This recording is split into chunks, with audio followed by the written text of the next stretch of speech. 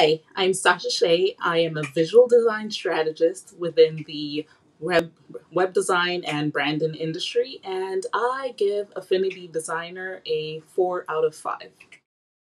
Before using Affinity Designer, I was using Adobe software a lot, and prior to switching over, Adobe really was the only tool I was using that was similar.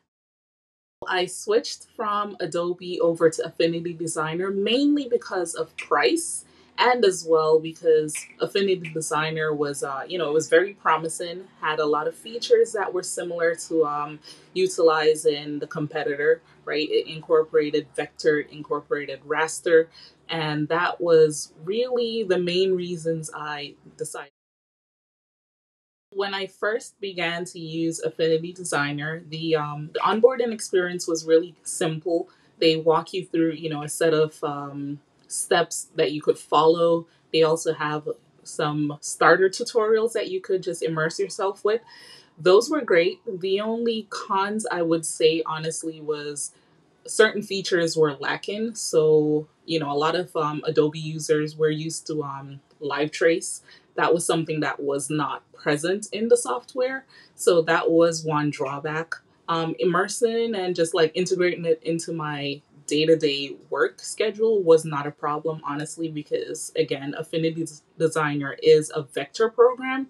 So the features there were very similar. And if you're already coming in from Adobe, a lot of the commands and the layouts and the way how you expect a tool to function, it's pretty similar. So the learning curve for it was not necessarily really hard, and especially because they had the tutorials and the different walkthroughs and all of those different things on their site. It was very simple to just really take a moment.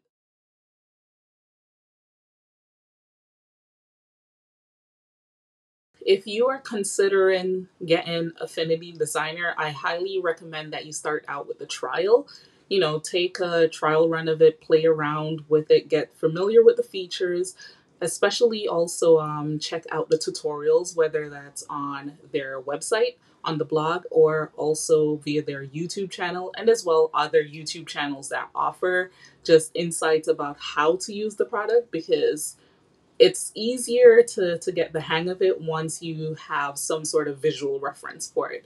So if you're considering getting it, especially for the fact that, Adobe products are pretty expensive if you are a solopreneur or a freelance or a small business, especially now, right? During rougher times. So I would recommend starting with a trial, seeing how you like it, checking out the tutorials, and just